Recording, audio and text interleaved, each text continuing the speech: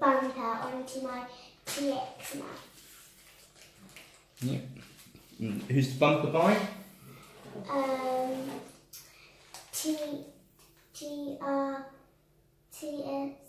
T-Bone? T-Bone Racing. That's right, T-Bone Racing. So this is Sophie's blue X-maxx. We've still got some tinsel on this from Christmas time. Tinsel in the wheels to make it look nice. And it's a blue truck, so to keep in with the blue theme, Nathan Catchin very kindly obtained Sophie a blue T-Bone Racing bumper. So move the truck back a bit. You can rip that open if you want, Darren. We can tell people what's inside.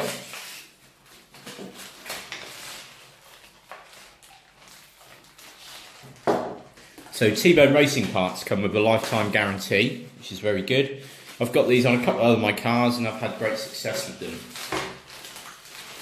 So, well done. So, you get some instructions that they tell you to read prior to installation, but we don't read instructions. And we have our bumper, comes in 2 parts, and it also comes with a little accessory kit with some screws and things that you need to change. So first thing I think we'll do is we'll look at getting the 2 parts attached together. So I'll empty our parts out onto here. Okay, you need to find the 2 smallest screws.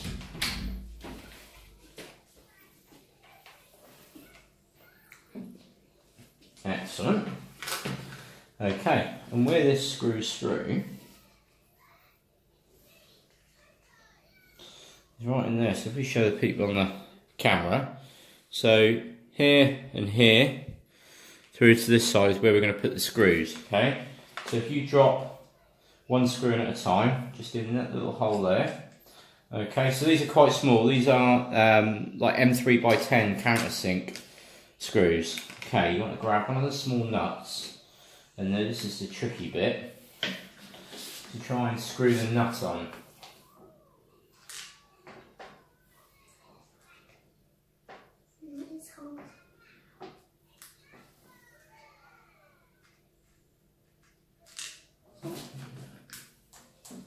Okay, so these little nylocks can be quite fiddly.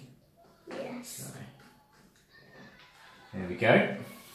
Okay, then we need our other screw, and that's going to go in through there. Well done. And the other nut, so the way we work out, that's it, so that's the top, it goes on that way. Well done. Okay, I'm just going to go and get us a little spanner for them. Okay, so they're M3 nuts, we're just going to use a standard, I call them a Tamiya wheel spanner because that's how most people know them, that's what kits they generally used to come in. Okay, done. So what you do is, we're going to put that on one side, and we're going to get that on the other, and screw it up like that, okay? So I'll hold the wrench for you.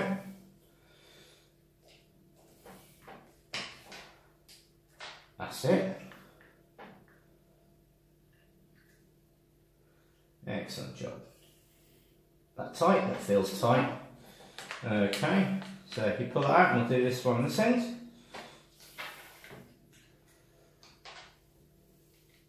Turn it the other way. Other way done. That's it. Excellent job. One more. Yeah, that's right. Yep. Okay, so fairly easy, fairly simple. Okay, next thing we need to do is remove a couple of bolts for the old bumper. So, down in here, we'll remove these 2 bolts first. So, they're a 2.5mm. So, there we go, done. And the top's going to do. Well done. Pull that up. Oh. Excellent, that's alright. Catch the screw. Well done. So in our house we always practice that you work and maintain on your own trucks. So that's exactly what we're doing here. Okay, so we're taking these two screws out. We're now going to flip the truck over. And when you're doing this, be very careful if you're using a table at home that you don't scratch your table. That's why we've got a mat down here. Okay, Dylan. So we're going to take these 4 screws out of the bottom of the skid plate. Because this T-bone racing bumper goes over the top, you've got the thickness of the material, so you actually get slightly longer bolts to go in this. Excellent, good job, Dylan.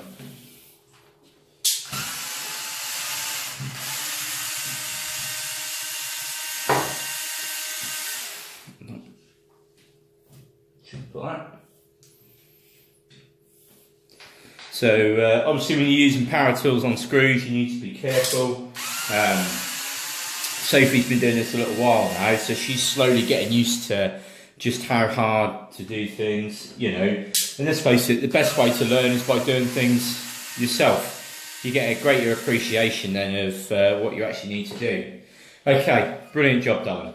So now that those 4 are removed, we can go ahead and look at installing our new bumper. So I'm going to slide into this gap here. So slide that over, and we line up the 4 holes on the bottom there with the 4 holes on the skid plate, and we're going to get these 4 long screws that are countersunk as well. So these are M4 by 16s.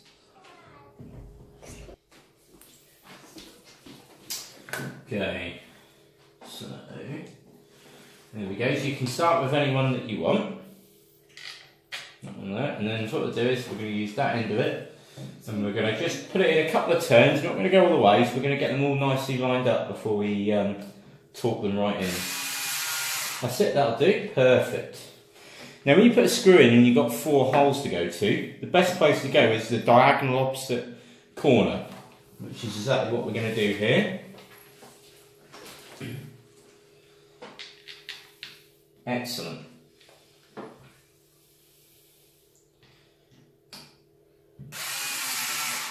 Yeah.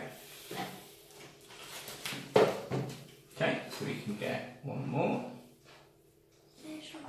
Yeah, perfect. Turn that in a couple of turns.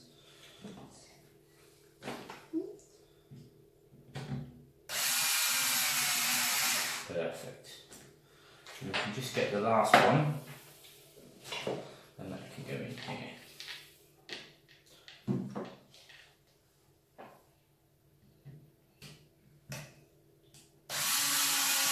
Keep going all the way in with that one.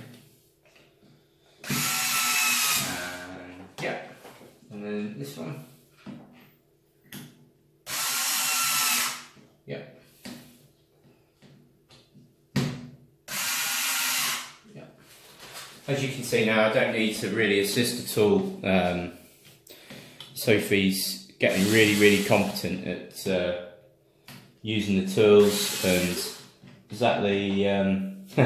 I say that exactly when to stop and how much torque to put down, which for an 8-year-old is I personally find quite impressive. Right, so now I'm going to turn this over, and one thing that's probably going to be quite hard to see on the camera is what I'm going to do is I'm just going to move the angle. I'll try and get it so you guys can see exactly what is going on down here. Okay, so down, let me have a look. So we've now got the top part and the original part that roughly come together. So we're now going to drop 2 M4 by 18s down in there. Now they also give you little nylon bushings that you can put in. I've personally found in previous experience that they don't actually work very well. I view the top angle if I tilt the truck over slightly. So where these parts are coming together in here, we're just slotting them down in place, and we're going to put the 2 supply bolts, which are M20s by 18. So there you go, Sophie. If you put it through the blue bit, a bit fiddly, a bit hard to get to, isn't it? Yeah. There you go. And then that's it. We'll drive that one in. These are also a 2.5mm Allen head.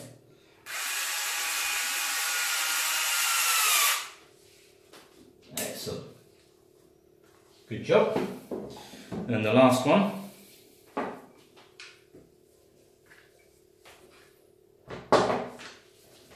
Oh, that just missing. Yes, a bit fiddly to get to, isn't it? Yeah.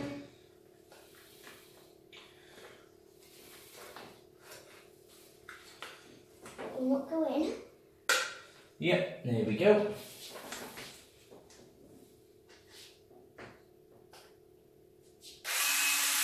Very good. Excellent.